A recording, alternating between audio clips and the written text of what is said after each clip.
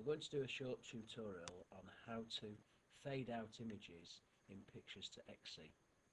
In actual fact, most of the work is done using Photoshop. Even Photoshop Elements will enable you to do this. I'm going to go to File and open up 4 pictures of birds to bring into Photoshop Elements.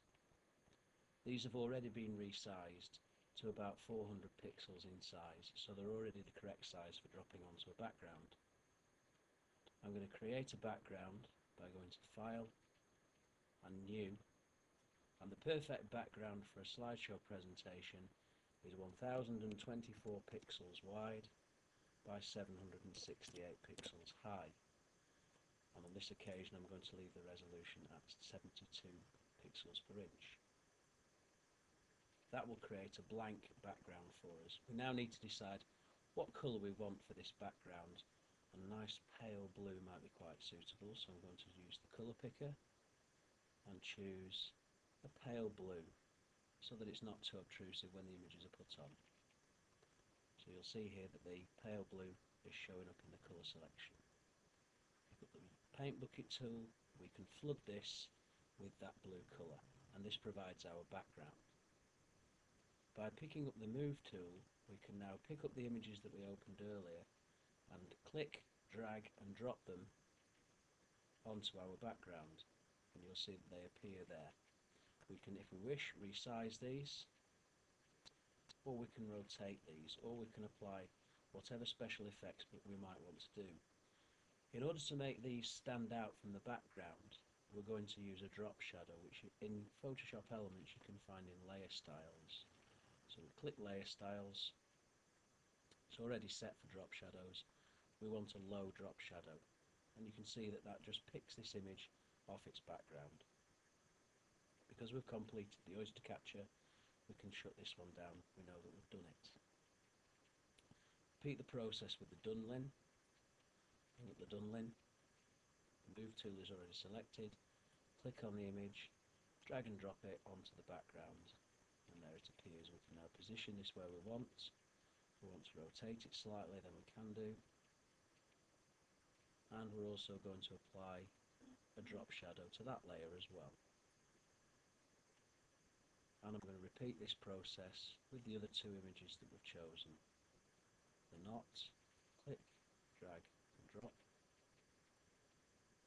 Position it on the screen. Don't worry that it's overlapping the one behind. Layer Styles, put the drop shadow on, and shut down the knot. And hiding behind here should be the curly. There it is. Pick up the Move tool, click, drag and drop it onto there, and now we can position our curly picture. Put a drop shadow onto there. So now in Photoshop Elements we actually have 5 layers. You really need to be familiar with how these layers work to get the best out of this particular process for importing into pictures to XC. We did have a problem that this image here is actually hidden behind the oyster catcher, and we wouldn't want that to happen. So we're going to move it up the order above the oyster catcher, and you'll see that the knot now appears above the oyster catcher. So we've now prepared the image ready for saving out some JPEGs from this that we can use for pictures to XC. So we need to decide which image is going to appear first, and in this case I want the oyster catcher to appear, so I'm going to turn off all of the other bird pictures, so I'm just left with the oyster catcher. That's the image that I want to appear first in pictures to XC. So I'm not going to save it as a Photoshop file, it needs to be saved as a JPEG. So we can go to File, Save As, make sure we select JPEG, and it makes sense to actually use numbers here with the same file name. So I'm going to put bird sequence 1. The 1 is actually very helpful because it enables us to remember that that's the first one that we want in the sequence. Click on Save, and I'm going to leave the image set to 12. So that will be the first picture that will appear in pictures to XC. Now we need to choose which image will appear next, and we'll have this one appearing, the curlew. But we don't want our audience to be looking at the oyster catcher. So although the curlew is on the screen, we're going to go back to the oyster catcher and we're going to fade this picture so that it becomes almost black and white and almost transparent. So if we go into Enhance, Colour, Hue Saturation, we have this box that pops up. We can now desaturate that image to turn it into monochrome, and by lightening it as well, it starts to almost disappear. Then we can click OK. Now it's obvious that the audience need to be looking at this particular picture. So we go to File, Save As, so that we know what sequence it is. It's going to be bird sequence number 2, and save again. So this is going to be the second picture in our sequence. We would now like the knot to appear over the top, but again we don't want people looking at the curlew, so we're going to select the curlew, and then we're going to bring up that hue saturation palette. Now there is in fact a shortcut to do this. The easiest way to do it is to press down Control and then U. That saves you having to search through the menu, so it's a useful shortcut to remember when you're using this process. Desaturate, increase the lightness, and now the knot becomes the subject of this particular frame. File, Save As, make sure it's a JPEG, we're going to call it bird sequence 3.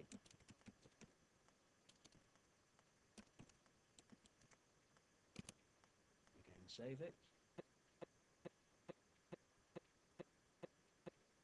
And now we're going to bring in our final image, and we can now see that this one and this one are competing. So we need to bring this one to the front. It's actually on layer 2. By dragging it to the top, it's almost like a stack of cards. If you move this one to the top of the stack, obviously the ones below can't be seen. But now the Dunlin and the knot are competing. We want our audience to look at the Dunlin, so we're going to fade the knot out. Can you remember the shortcut? Yes, it's Control and U. Desaturate and increase the lightness. So now this frame is going to be the Dunlin frame. Save As, bird sequence.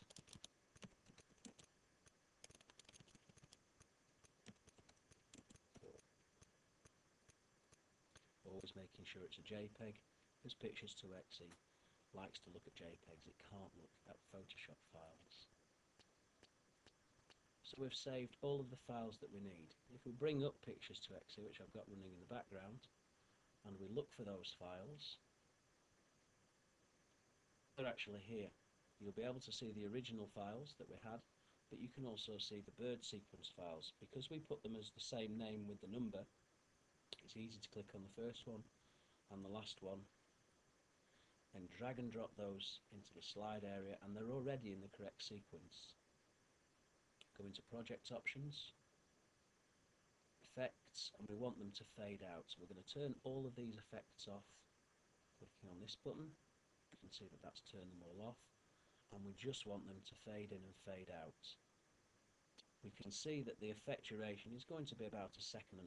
That's the default, which is round about right. So OK.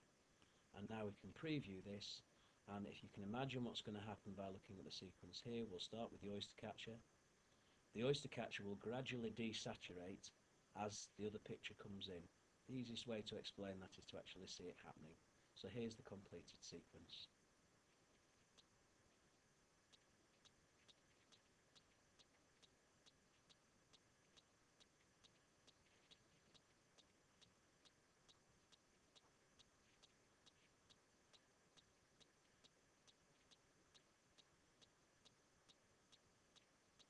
It's a very effective way of dealing with images that you want to drop onto the screen. It's a technique that I like to call snapshot drop, and I hope that you find it useful.